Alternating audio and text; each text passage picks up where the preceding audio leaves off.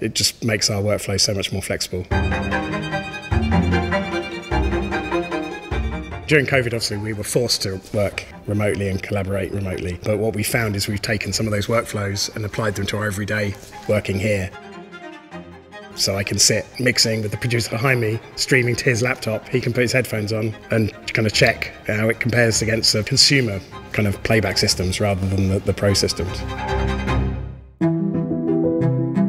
I make sure that I've got LISTENTO on all my sessions, just sitting on a stereo bus ready to use. Obviously, we benefit from having beautiful, large, full-range monitors in all the studios here, but you want to be able to A/B on for different scenarios. And actually, it's so simple. We just load up a link on your phone or on your laptop, and then you can Bluetooth that to headphones or to the TV or anything. It gives you kind of complete control of how you listen.